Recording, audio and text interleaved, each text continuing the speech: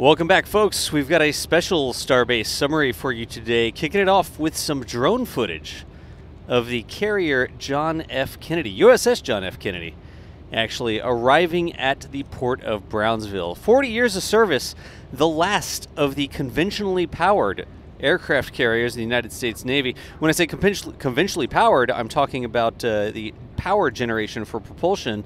All our new carriers are nuclear carriers, and this one is the old diesel fuel oil. I think it's like a special naval jet fuel or something. A little bit of a sad thing here, because after 40 years of service, it was actually placed on hold back in 2007 and was available for a museum to pick up. You've seen museums made out of battleships, aircraft carriers, whatever, right?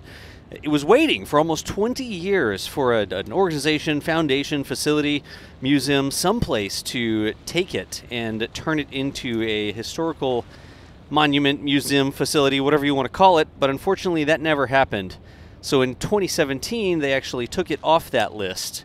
And here today in 2025, taking her into the shipbreaking yard in the port of Brownsville. Going to cut her up. I don't know. Wow, I actually don't want to say it that way, but you know how it is. They're going to disassemble it and scrap out all of the massive amounts of steel that it takes to build a floating city. You know what I'd really like to see is Super Heavy's pretty big, right? Starship stack's pretty big. I wonder what it would look like if you laid the entire Starship stack on the deck of the aircraft carrier there. Maybe somebody could come up with a graphic like that. That'd be really interesting. We could maybe look up the statistics on that or something. But anyways, we had quite a few folks out. Jack and Mary both capturing it. Jack took the drone out there to the jetty. On the right-hand side, that's going to be South Padre. On the left-hand side, off-camera, is the Starbase side. But Jack over there got some fantastic drone shots, sending the USS John F. Kennedy on its way to end its career. I guess it ended its career back in 2007, but unfortunately it is not going to be in the shape of an aircraft carrier anymore. Mary was out there as well. This is over on the jetty side. You can see the rocks of the jetty there. Huge tug towing the carrier in.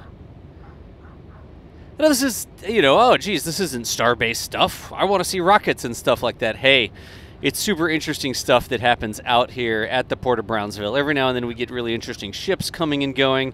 You may have seen a couple of those ships carrying the massive wind turbine blades in and out. But God, look at that. That's really too bad that that's the state that she ends her life in. All the rust and corrosion of so many years of faithful service. God, look at that. That's just a big ship, y'all. There in the background, you can see the production site off that way, that dirigible sometimes you see floating in the background of our shots from the Starbase side, little white blimp sort of thing. Appreciate that they still have the American flag flying there as she makes her last call here at the port of Brownsville. Maybe that's dramatizing it?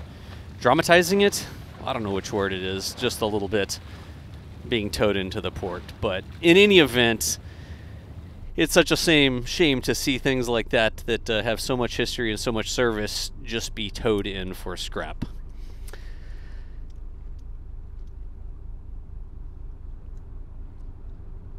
I like the escort. There's like the escort of boats sort of floating around, especially in time-lapse there.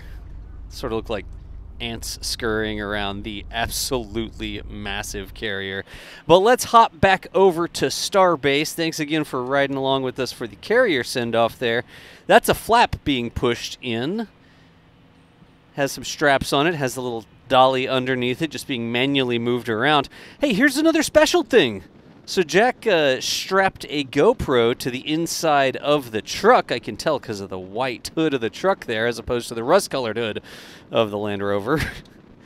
And this is what it's like driving all the way in from that Brownsville road. There's the Border Patrol checkpoint.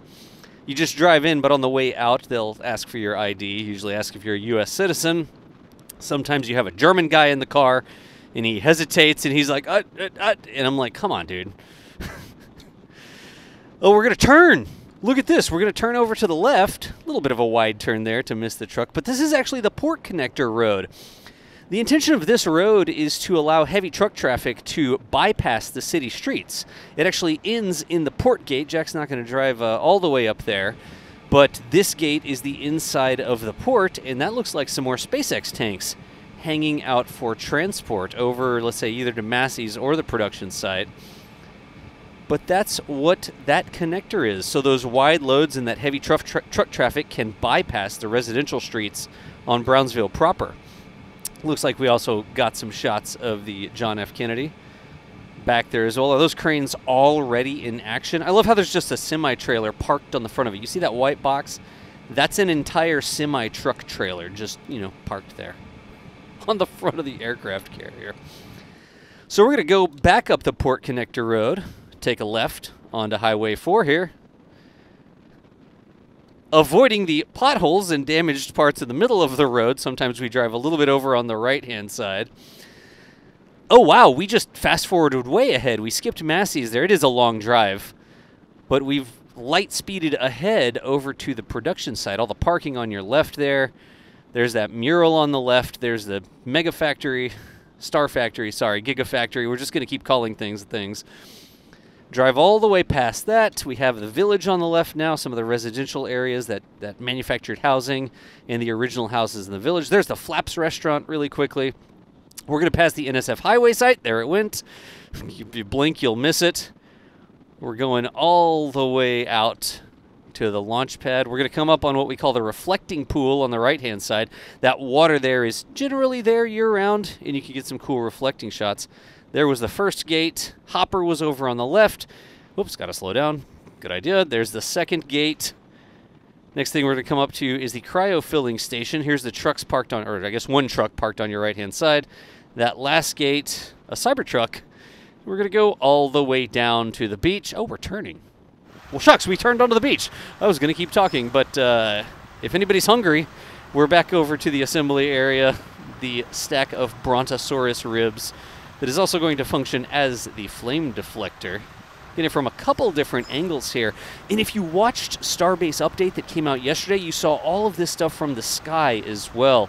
What a fantastic update of going over all of the detailed things that they saw there in the background. Cryopipes, new stands, the flame deflectors, the work on the new launch mount there. You can see the launch mount in the background. Some miscellaneous deliveries on the truck here in the foreground. But just across the board, so much to see from the sky, and Jack and the team did a fantastic job going over it. We'll make sure there's a link down there for the previous Starbase update. Just came out yesterday, so the information is still super fresh. Still have a lot of scaffolding around the launch mount there. Remember, we're watching for that scaffolding to start coming down, but they're still working on the layer cake of rocket launching structure here. Talk a little bit about that layer cake setup in the Starbase update as well. Still working on some finishing moves. Let's see if I can see what this worker's just moving along. We're clipping in and out. We're walking along, maybe inspecting something. Hey, here's an oversized load on a hot shot. That gooseneck has an aft flap on it.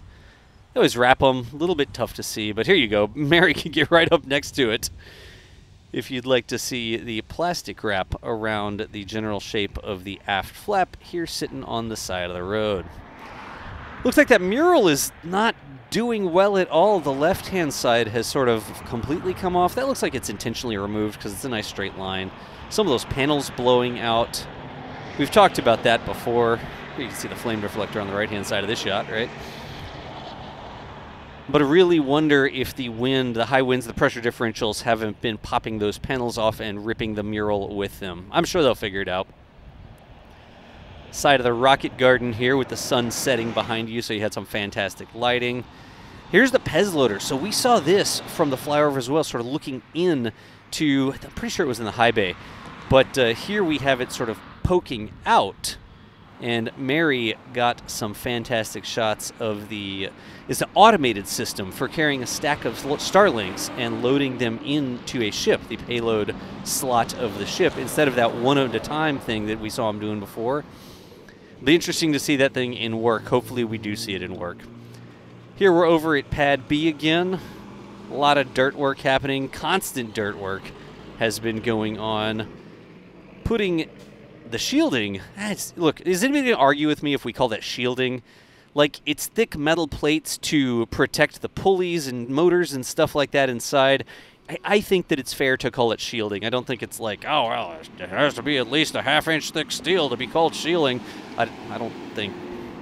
I don't know. Look, it's not a tank, all right? It's got a nice slope to the armor, though. What is that, like a 45-degree slope? So you'd have a high chance of getting ricochets or deflections if you hit it with the wrong angle with the wrong type of shell. Anyways, up at the top of the tower, some workers enjoying the view, it looks like. Leaning on the railing. Maybe on the phone, are we? I'm not sure. Wide shot of the tank farm there. And Pad A. Always lots of cranes. You can see a concrete pumper working in the lower right-hand corner there.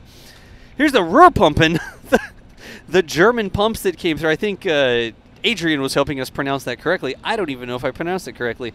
I think those are center of gravity markers on that box as well. You see those bullseyes that they've put on. A little bit of moderate time lapse. Concrete pumper wasn't moving around too much. Getting another shot from the distance here as the two towers rise up. There's the whole shebang, the two towers and the production site. And some yuccas. Ah, okay. This was in the flyover as well. See, I watched the Starbase Update flyover version before I came here. They've been modifying this the stand, it looks like, and they're thinking they've installed a bunch of hold downs on the middle of that stand, and they're thinking that they can test new booster test tanks in that test cell, load cell. It's not really a load cell, I guess, but you know what I mean. Anyways, folks, that's Starbase Summary. Big thanks to Jack and Mary and the rest of the Starbase Live team. Capturing things 24/7 out there at Starbase. Big thanks to the team for putting it together as well. Hey, I don't always say thanks to Thomas Hayden, but thank you so much, Thomas, for editing these together.